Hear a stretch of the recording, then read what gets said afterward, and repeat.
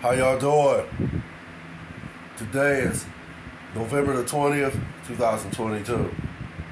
It is a Sunday morning. And this segment is relevant. It's relevant to me, at least. Now, I'm going to try and explain, why I feel some people have lost their connection with Jesus and God. Now, I'm not an expert in this department. I know the Bible, but I don't know the Bible, if that makes sense. I've never actually grabbed the Bible, sat down and read it front to back. I basically worship Jesus and God in my own way. I am a Christian, and yeah, I am a believer of the fact that God and Jesus exist. I am a believer that God sent His Son Jesus Christ to die for all our sins. I am a strong believer of that. But I just really feel that today's society has lost that connection with Jesus and God. I feel that it's more, negativity that's being embraced. I feel that more people is like looking at negativity as how ironic a positive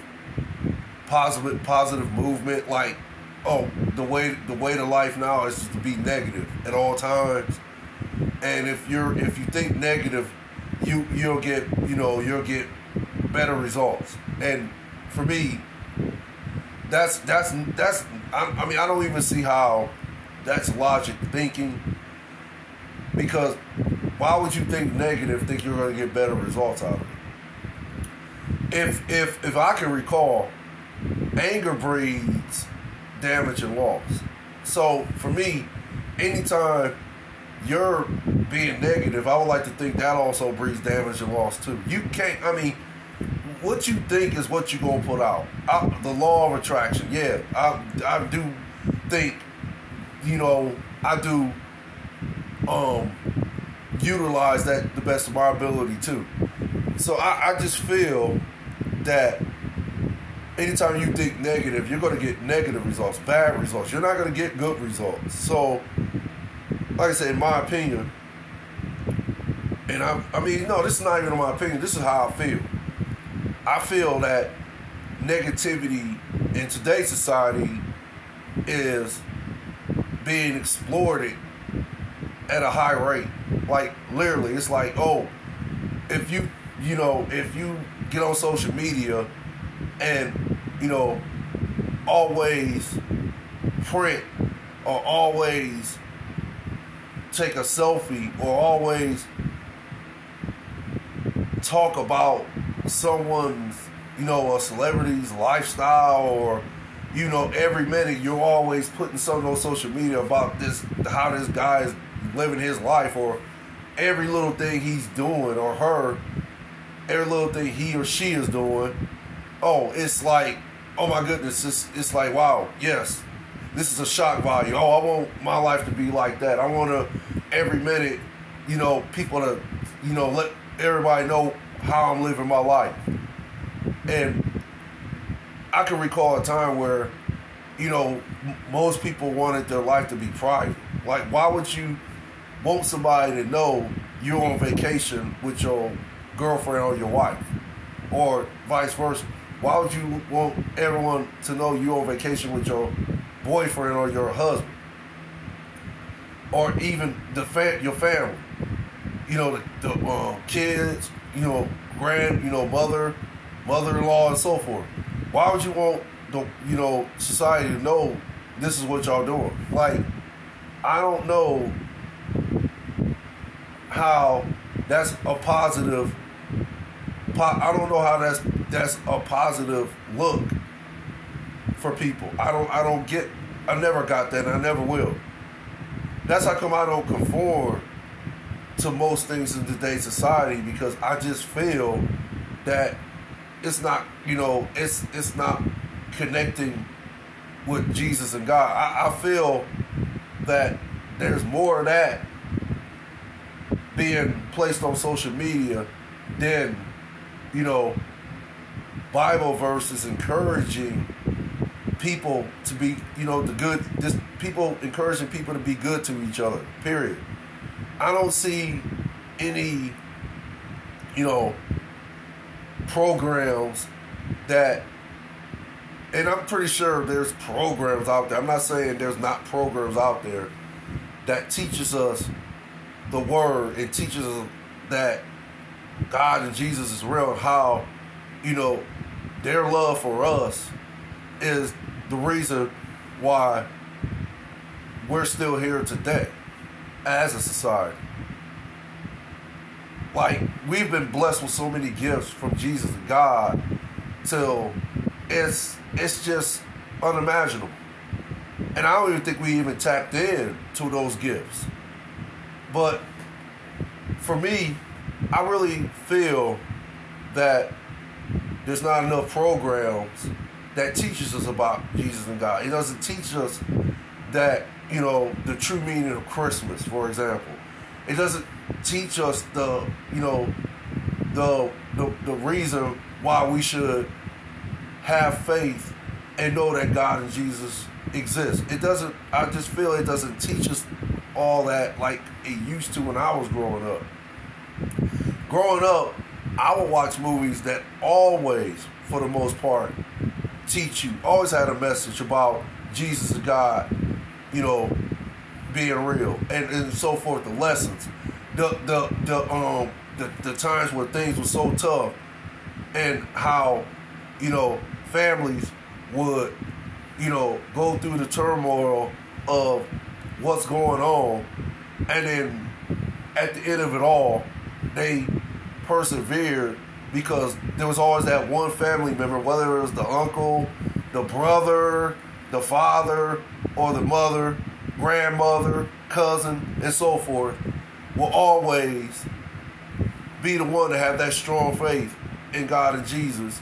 And then at the end of it all, God and Jesus bless them at the right time. Like the old saying goes, God may not come when you ask him to come, but he's always right on time. Yes, he is. He's always right on time. I can't even count how many times I've been blessed. I can't even count how many times I didn't dance with death. And I always walked away asking myself a question: how did I get out of that? And the answer was simple for me: God and Jesus. Now, I just really think that we need to get more back to what it was like growing up as a family. I know things are out of place now. I know things are, you know, foreign to some people because of technology, because of social media and so forth. But I just really believe that there's a reason for that. And you have to also remember the devil was busy too. The devil is out here recruiting his soldiers too. So you gotta always, you know, as a Christian, remember that the devil is busy too. You gotta fight the devil off every day of your life. As you know, for every day God blesses you with the gift of life. For every day Jesus, you know, blesses you with the gift of life. For him to die on the cross for our sins, that's him giving us the greatest gift of all, which is life, which is forgiveness. But you still have to remember the devil was busy. The devil's recruiting the soldiers too. So you have to be aware of that. So I think what's going on out here is the devil's work. So again, you have to be aware of that though, as a Christian. And yeah, for me as a Christian, I am aware of that. And yeah, there's times where it's hard. There's times where I battle. There's times where I doubt. There's times where I just want to, you know, give up and just, you know, just not give up, but in a sense, just give up and just, you know, conform to what's going on in today's society. But I always come back to the realization that there is a God. Jesus died on the cross for our sins.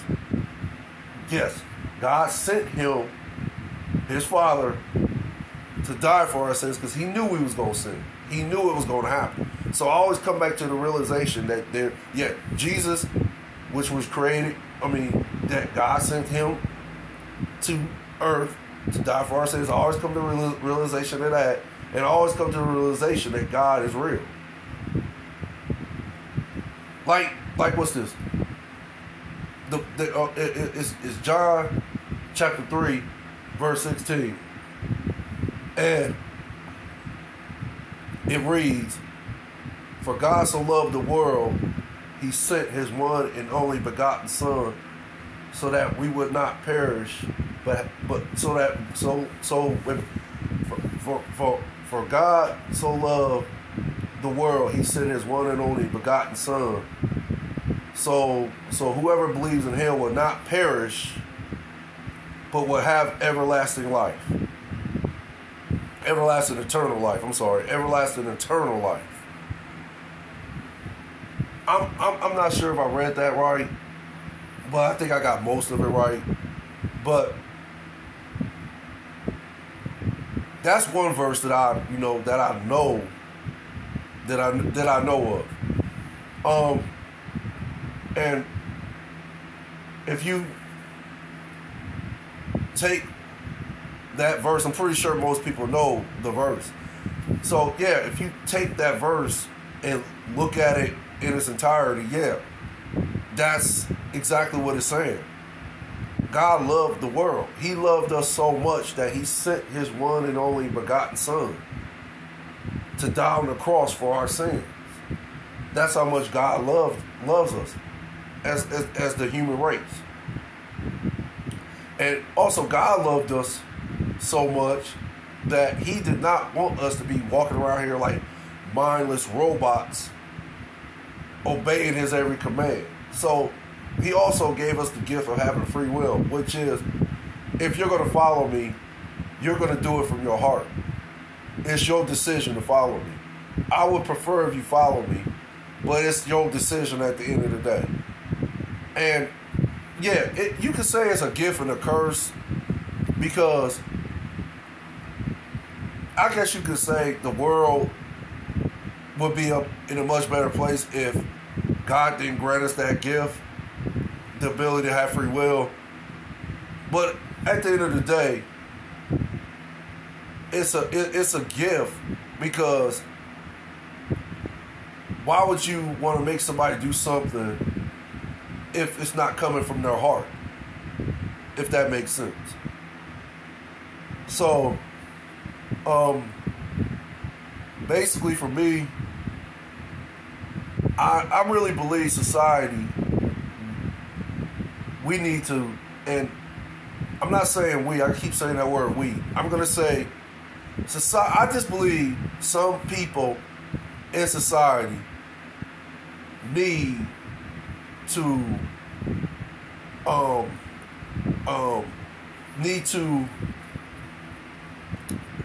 acclimate that connection with Jesus and God into their life.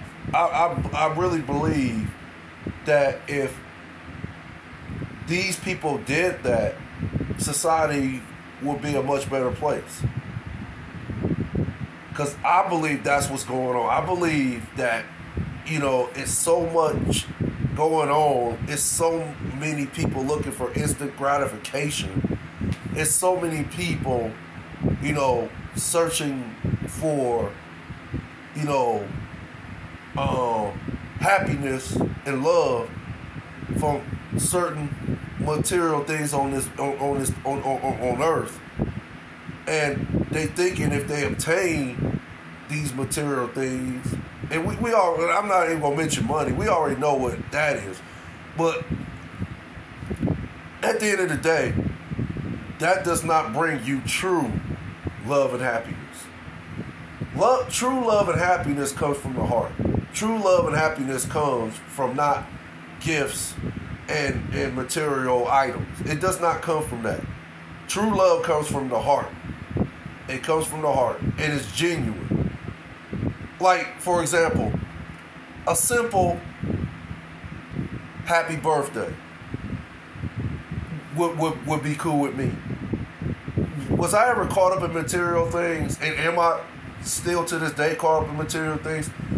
I would say to a certain extent I am, but at the same time I'm learning that it's better to get love and happiness from the heart. It's better if it's genuine when a person just says happy birthday to you, or a family member calls, or a family member texts you, or, you know, someone just checking on you, making sure everything's okay with you. Or, you know, you walking down the street and, you know, someone says hi to you.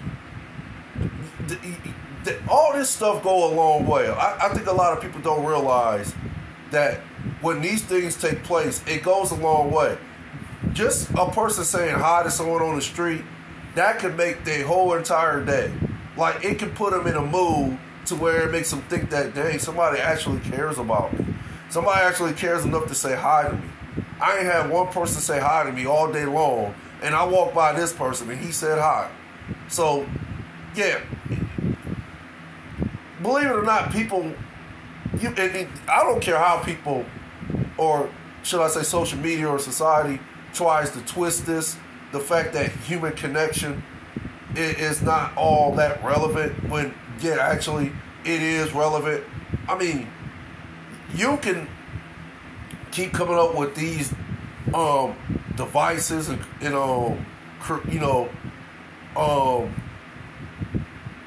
inventions on how to create human connection on a more artificial level. You can come up with things like that all day, every day, but it would never replace actual human connection. Actual human connection was created through God, and Jesus died for our sins in order for us to have that, in order for us to experience it, in order for us to learn as a human race, to learn how to better be a solid and more of a loving, caring society. A race also. So I don't care how much, these scientists, geniuses, whatever you want to call them, I don't care how much they try to find ways to replace actual human connection. It will never be replaced, because it's a God-given gift. That's why it'll never be replaced. You can't never replace what God created. God created a man and a woman to have that type of human connection. Not only with themselves, but have that connection with God and Jesus also. That's what it was intended for. What's going on out here now is just, it's just all over the place right now. Now, am I hopeful? Will it get better? I mean, me personally, I can't answer that question. I used to say, no, it's not going to get any better, but now I'm getting older. I'm 49 years old, and my thinking it's evolving. And the way I thought 5 years ago is not the way I think today. And I would not, if I was to answer that question, I would just say I don't have an answer for it, because I just don't know what God and Jesus have in store for us. I don't know His plan. But for me, whatever that plan is, if it's His will, it's His will. That's how I've always looked at it. As far as for me, my life, and my family's life, and anybody else's life, I just looked at it like, if it's His will, it's His will.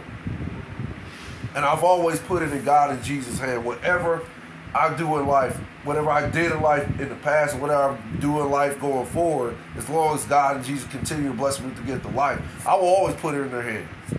Because at the end of the day, you got to trust that they have a bigger plan for, what's going on out here. They have a bigger plan for me, you, your family, anybody on this planet. God and Jesus has a bigger plan for us. So, basically for me, I will always have faith in God and Jesus. I will always realize the fact that God and Jesus is real.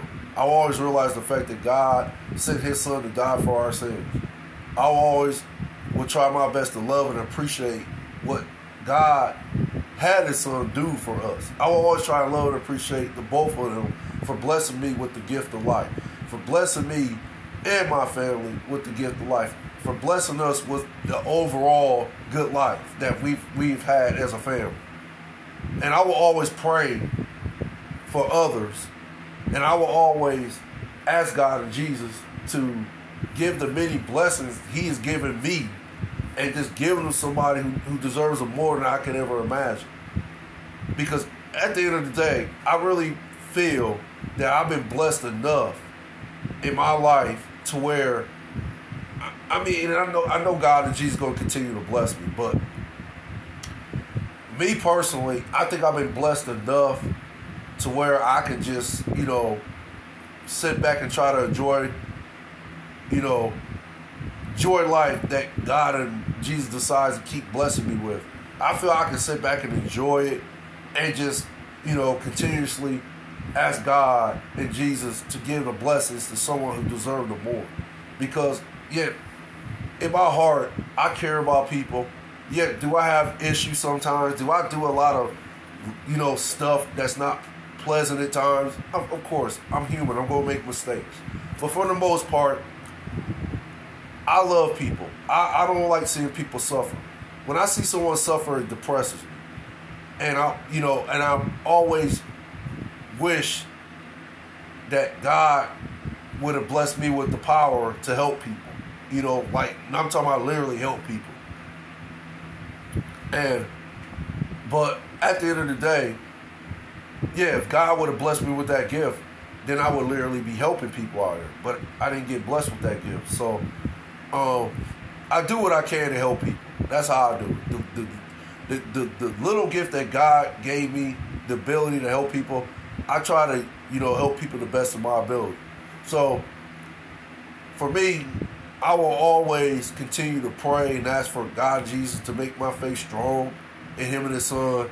I will always continue to look at, life, and I will always continue to look at, the fact that, we wouldn't be here without Jesus and God. And I will always look at the fact that we need to get back to that connection. There's that word "we" again. Some people need to get back to that connection with Jesus and God. Now, whether you want to go to church or you want to choose to worship God and Jesus, in your own way, that's fine. That's how I do it. I worship God and Jesus in my own way. So, but also, we all sin. Let's just put it out there. Nobody's better than nobody. So, we need to stop thinking like that too. There's times I do it too. And I'm pretty sure, now I think I can use that word "we" because I'm pretty sure people do this. We as the human race do this. But it still don't make it right that when you think this way, it still don't make it right. So we need to just get back to learning the word, learning God and Jesus. We need to know and realize that they are real.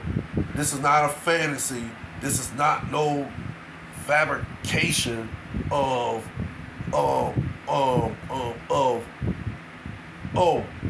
God and Jesus didn't create this world, or God didn't create the world and he didn't send his son Jesus Christ to die for his sins. That's not a fabrication.